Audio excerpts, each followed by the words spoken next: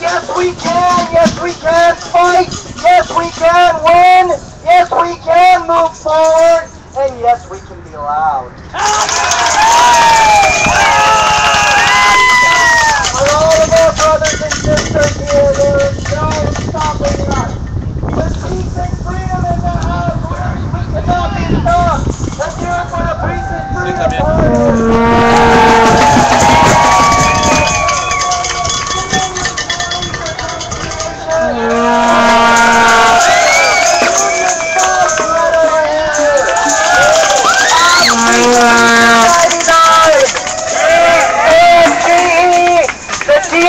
Workers who are right now fighting for their lives because Hardy Acre is trying to privatize them right out of the job. Are we going to let that happen? No!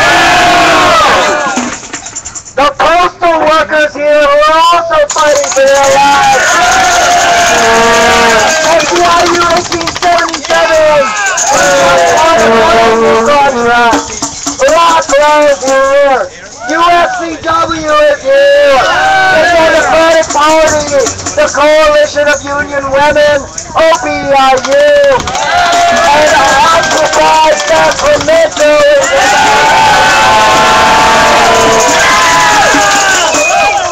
Thank you everybody for coming out here. We've got a couple of people who want to speak, make a couple of announcements, and we're going to get out of the heat.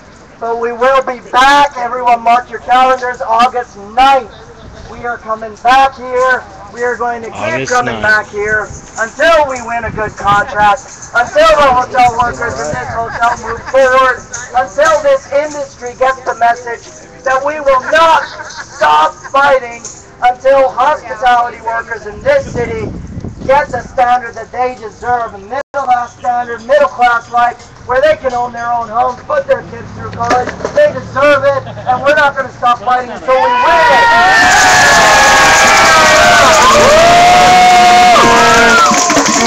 I'm going to start off by introducing a woman who has been in the hospitality industry for, I think, as long as I've been alive. A woman who has been fighting here since the beginning. Let's all make a lot of noise for Joan Finson.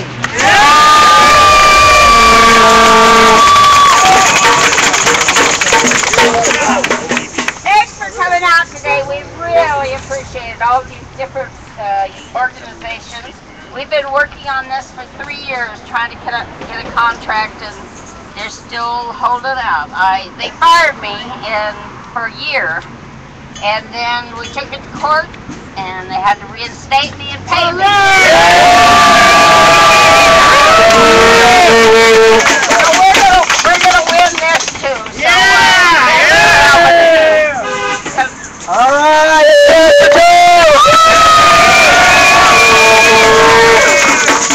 So we had a rally 3 weeks ago.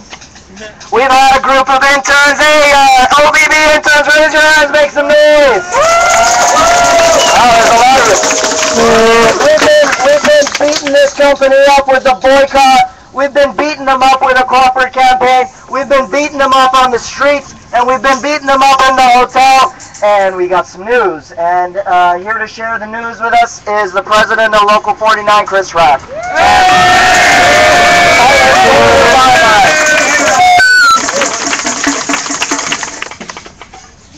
Sorry, it's just talk. All right. It's a new bullhorn. Don't know how to work it yet. So we were in negotiations over a year ago, and we told the company, our members here, these members at the Hilton, they deserve their health care with 60 hours a month like everybody else in town. They deserve a pension. They deserve a fair workload for the housekeepers, and the banquet setup guys deserve their tips. And the company said, well, we'll see about that. And we said, well, look, if you're not willing to do that, we got a big problem here. So for a year, we've been fighting, but not negotiating. And every now and again, their attorney calls up and he's like, so, you guys still really want all that stuff? We're like, yep, we still really want all that stuff.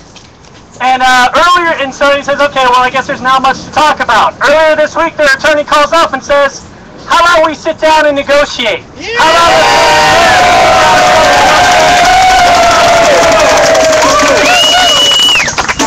So it doesn't mean anything until a contract is won. If anything, we have to fight harder now. There's blood in the water. Now's the time where we intensify. We may be able to get this thing done much sooner rather than later.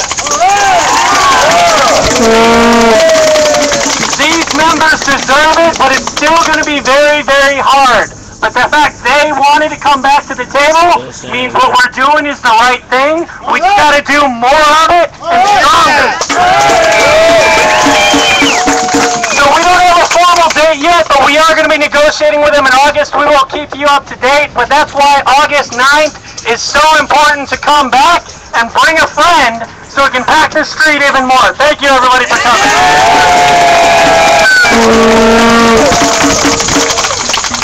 So what do you guys think? ¿Se puede o no se puede? That's right! So let's wrap this up, and before we go, no rally is complete without a word from one of the strongest leaders of the labor movement in Sacramento for years and years, fighting alongside of us and all the working people in Sacramento. Let's hear from Bill Cabb.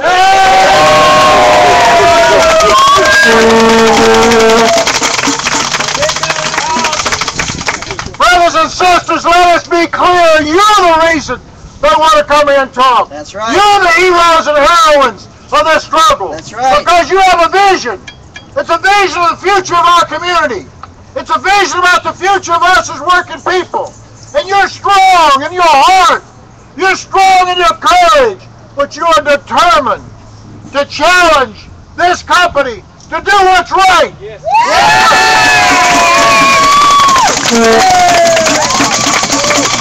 So each and every one of you get the credit for moving this process along.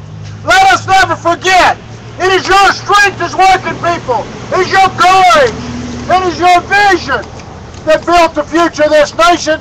That's your vision, your strength, your courage that fuels the future of this city, and your leadership will take us into a better tomorrow. And we thank you, we thank you, we thank you on behalf of the 171,000 union families in the Sacramento region. Your fight is our fight. Yeah. A disrespect for any worker in this won't do is a disrespect for every working family. Together, and we will stay here and we will struggle until the right thing is done. Thank you. Thank you, Brother Cabb, and let's let the Hilton hear it. We'll be back! We'll be back! We'll be back! We'll be back! We'll be back! We'll be back! We'll be back! We'll be back! We'll be back! We'll be back! We'll be back! We'll be back! We'll be back! We'll be back! We'll be back! We'll be back! We'll be back! We'll be back! We'll be back! August 4th, everybody! August 8th, come back! Bring a friend! August 9th! August 9th, don't come August 8th! Come August 9th! August 9th, bring a friend! Thank you very much, everybody!